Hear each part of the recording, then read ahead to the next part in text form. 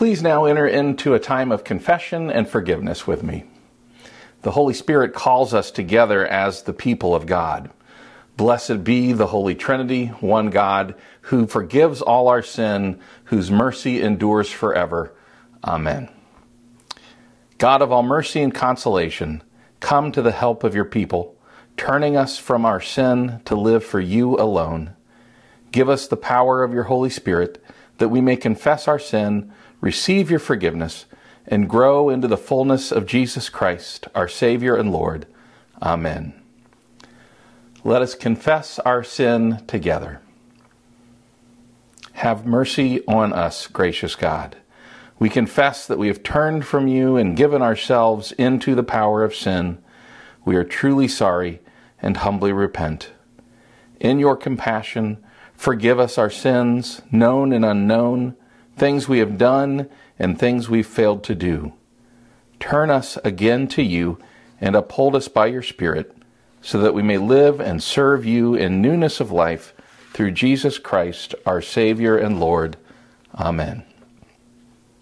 God, who is rich in mercy, loved us even when we were dead in sin and made us alive together with Christ. By grace you have been saved. In the name of Jesus Christ, your sins are forgiven. Almighty God, strengthen you with power through the Holy Spirit, that Christ may live in your hearts through faith. Amen.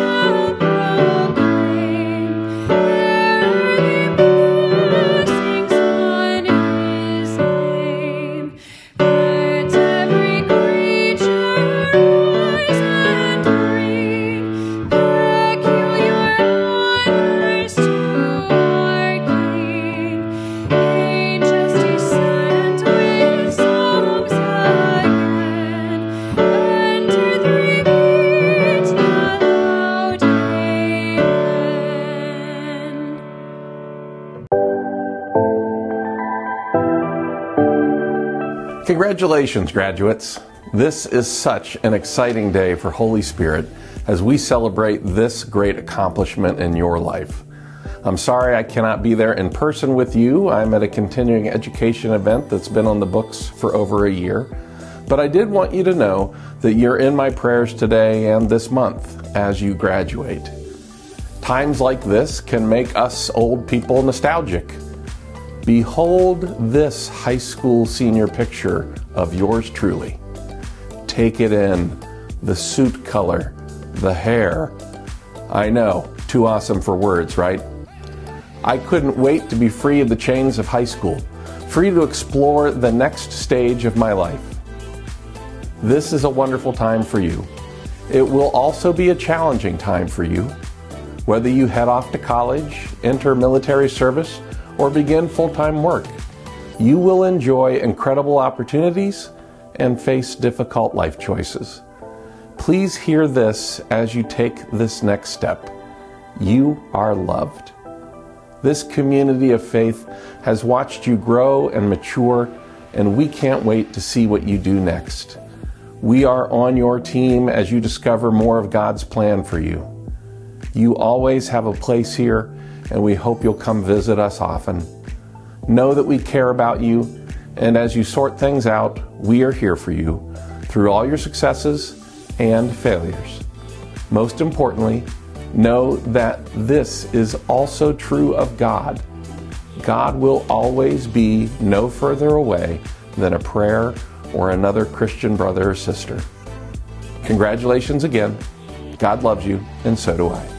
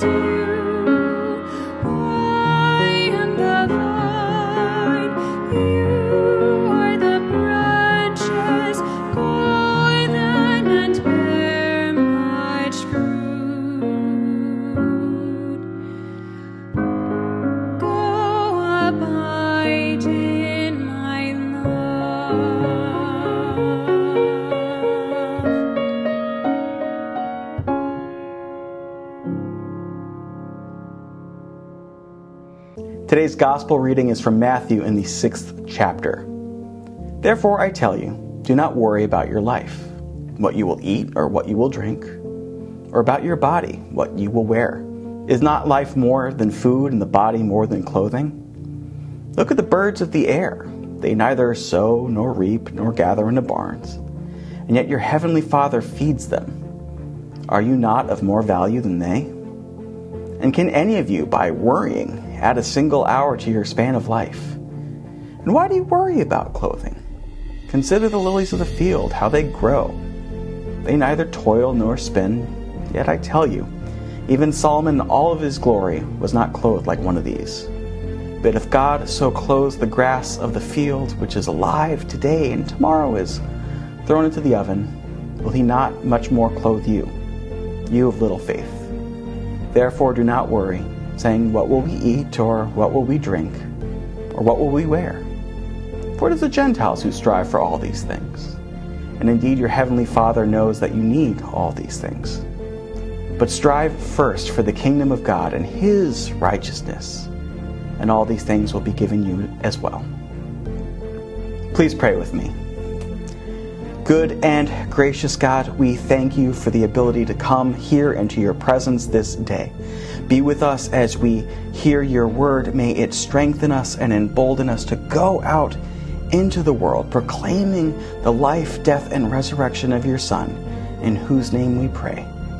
Amen. I think it's appropriate that this is part 2 in our newest sermon series, the ABCs of Following Jesus, and it's all about worship. One of the key things that shows us you're a follower of Jesus is what you're doing right now. So I think then I'll start with a question. What brings you here this morning? No, really. Why are you here? If we're going to talk about worship and its effect on the walk of a Christ follower, I think it's important to know why we're here. A lot of us will give similar answers, but many of us will have our own specific reasons for why we might be here. Maybe you love the music. The sounds and words move us to certain emotions and understanding of who God is. Or you love the feeling of community when you gather here or at home, seeing familiar faces and the conversations with friends, both new and old. Maybe it's hearing the scriptures, being reminded of God's word and the stories with their incredible promises that matter so much to us all. Maybe it's coming to communion, coming to this table and the incredible cosmic meal with its assurances of forgiveness and new life. There's even a slight chance that the sermons and the preachers who deliver them are what bring you back. Okay, that last one is probably a little selfish on my part, but the point still kind of stands. We all come with different likes, hopes, and expectations for how this time and space is going to look and feel. There are different styles of worship. Here we have our more contemporary flavor of worship. We have more traditional styles of worship. And then we get into the added complexity of what it looks like to take that from in-person live events to pre-recorded digital spaces like these ones. I could spend all the time we have here talking about the how of worship. Styles of prayers and music. Even the differences in why pastors sometimes wear the big white robes and sometimes just the funny shirt with the white collar, or why at some churches just a pair of jeans and a fashionable shirt is enough. Maybe I could talk about, for a good long time, about how important the different parts of our worship services are and what they mean. See, even our more contemporary services follow an ancient pattern. Maybe that would interest you? Maybe. Maybe we could focus on the biggest single part of the Sunday service, coming to the table for communion. That would be great, right? I suppose I could go down any of those paths. I could probably even do a 4 to 6 part series of preaching just on worship. See, while many of you have been here in person at our contemporary services or seen our worship videos online and seen me play either the bass or the guitar with our worship team, you may not know that I consider my early years of playing with the band at my home church my start in ministry. Worship has mattered to me so much for so long. I could go on for hours just about what we do here on a Sunday morning or record on a Thursday afternoon. It's that important. And I've invested a lot of time and energy over the years to understand it as best I can. But rather than get into the weeds on so many of those little details, hoping to get every little theological nugget right about all of the things and cram them into one sermon, I think if we look at today's scripture reading, this next excerpt from the Sermon on the Mount, we might get closer to an understanding of what it is that this worship time is about and what it can do and be for us. See, in this scripture, Jesus tells us not to worry. Not to worry about so many of the little things that get in the way of us being who we are made, called, and meant to be. Jesus says, don't worry about your life and body. Don't worry about what you'll eat or drink. Don't even worry about what you'll wear. And it's not that we shouldn't worry about it because it's not important, because these are definitely things that do matter to us in a way. But God has already got all of that handled for each and every one of us.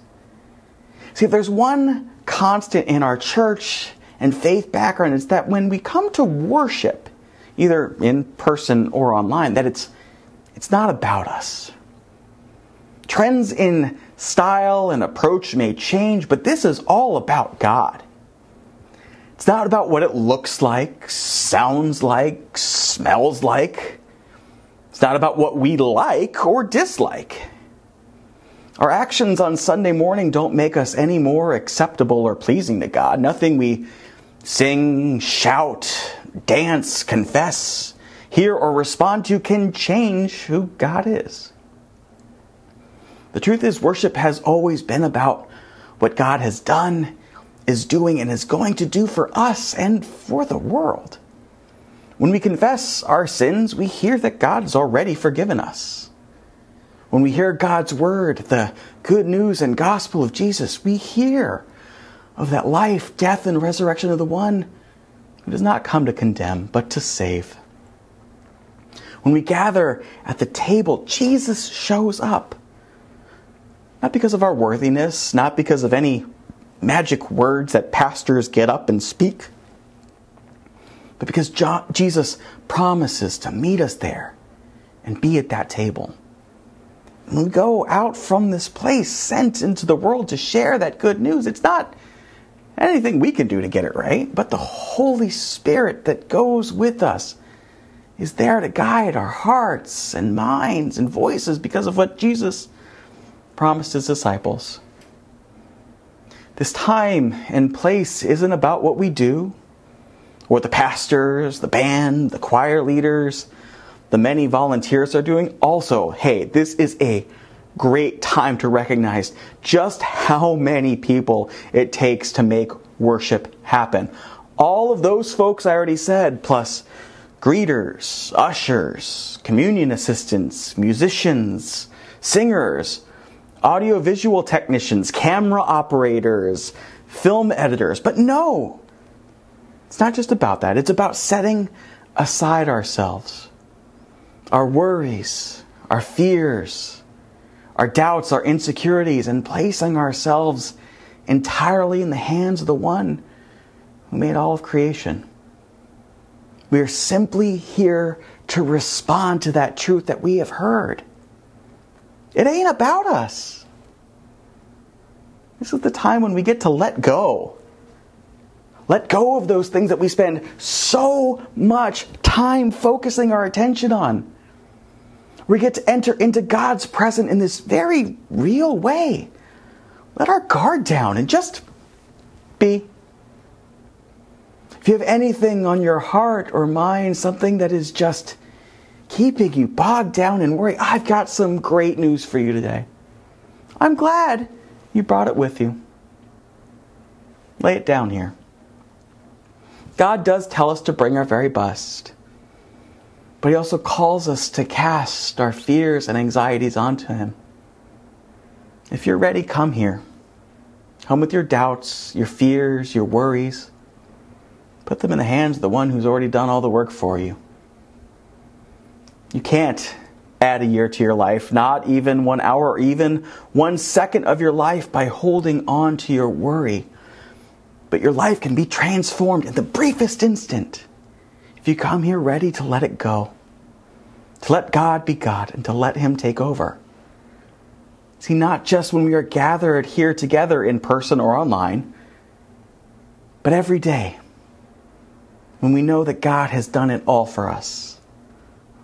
That's how we can worship God, even when we aren't in worship. Every time we drop those worries and fears at His table and at the foot of the cross, we proclaim that it's not us who has to get it all right. God's already got this in His incredible hands. Every time we declare with the loudest voice that God has got this better than I ever could, that's true worship. That's what worship is about. It's not about the music. It's not about the preaching. It's not even about what you say or do while you're here. How confessionally you repent of your sins. How well you remember those prayers you were taught long ago. How composed you look as you come to the table. How well you can follow the songs and the hymns. The rhythm of your clapping along to the music. Your dancing with joy at His good news. Your hands raised in surrender, or how reverently you pray through the prayers. No. This time and space are about God. That God who created you in love, that Son who saved you in His mercy, and that Spirit that sends you from this place to teach others to come. Come and be with God, and let the rest go. Come and worship. With the whole church, let us confess our faith in the words of the Apostles' Creed. I believe in God the Father Almighty, creator of heaven and earth. I believe in Jesus Christ, God's only Son, our Lord, who was conceived by the Holy Spirit, born of the Virgin Mary, suffered under Pontius Pilate, was crucified, died, and was buried. He descended into hell. On the third day he rose again. He ascended into heaven. He is seated at the right hand of the Father, and he will come again to judge the living and the dead. I believe in the Holy Spirit, the holy Christian Church, the communion of saints, the forgiveness of sins, the resurrection of the body, and the life everlasting. Amen. Please pray with me. Set free from captivity to sin and death, we pray to the God of resurrection for the church, people in need, and all of creation. Holy One of new beginnings, fill us with new life. Send us into the world as you sent your apostles, to invite people to come and see your wondrous acts in Christ. Restore all people who cry to you for help. We pray especially for Mason, Mike, Cindy, Doug, and all those who we name before you now. Turn their mourning into dancing, clothe them with joy, and put a testimony of healing and praise on their lips. Lord God, be with the people of Ukraine and all those who experience violence. Give them peace, give them resolve, give them wisdom to make solid and good choices for the benefit of all. Be also among those people who seek to do harm, who use force to achieve their goals. Help them to see that your way, the way of peace, is the one that is best for all people. God, join our voices with angels, creatures, and all the saints in praising Christ and bestowing upon him all blessing and honor and glory. Reveal Christ's glory to us and through us in our worship. In your mercy, O God, respond to these prayers and renew us by your life-giving Spirit. Through Jesus Christ, our Savior. Amen. Gathered into one by the Holy Spirit, let us pray as our Lord Jesus taught us. Our Father, who art in heaven, hallowed be thy name. Thy kingdom come, thy will be done, on earth as it is in heaven. Give us this day our daily bread, and forgive us our trespasses as we forgive those who trespass against us. And lead us not into temptation, but deliver us from evil. For thine is the kingdom, and the power, and the glory, forever and ever. Amen. May Almighty God, Father, Son, and Holy Spirit bless you now and forever. Amen.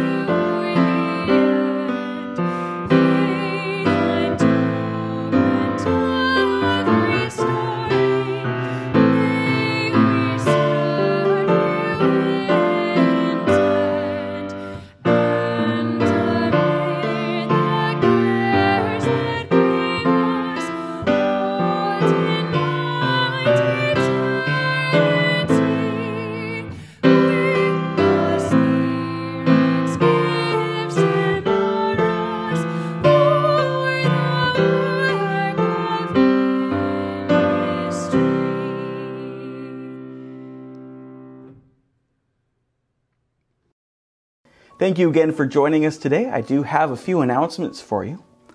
On Mother's Day, May the 8th, we are hosting a film crew that will be here to help capture our worship services and freshen up our website and digital media spaces. We could love to see everyone there with an enthusiasm for taking part in worship. This will really help us to continue to improve our digital outreach so that more people here can connect with us to hear good news in Palm Beach County. Our next announcement, on May the 15th, you're invited to an afternoon of fellowship, hors d'oeuvres, and live jazz in our beautiful Honor Garden. Join us at 1 o'clock that day as we enjoy our beautiful garden and time with each other. Enjoy live music from the Great American Songbook provided by members of Doctrine, our contemporary worship team. Family Beach Day 2022. Come join His Kids and Soulfire families for a day at the beach. We're meeting and parking at Ocean View United Methodist Church in a quick crossing of the street, and that's where it will all happen. Swim, laugh, eat, bask in the sun, and build your faith-based friendships. Lunch will be provided, and that's May the 22nd at 12:30 in the afternoon. You're invited to join the Autumn Light Ministry May the 24th at 4 in the afternoon as we welcome Eaton Boritzer and an exploration of the meaning of mindfulness along with a guided practice session. Eaton will explain the general principles of mindfulness and then lead an easy, seated meditation.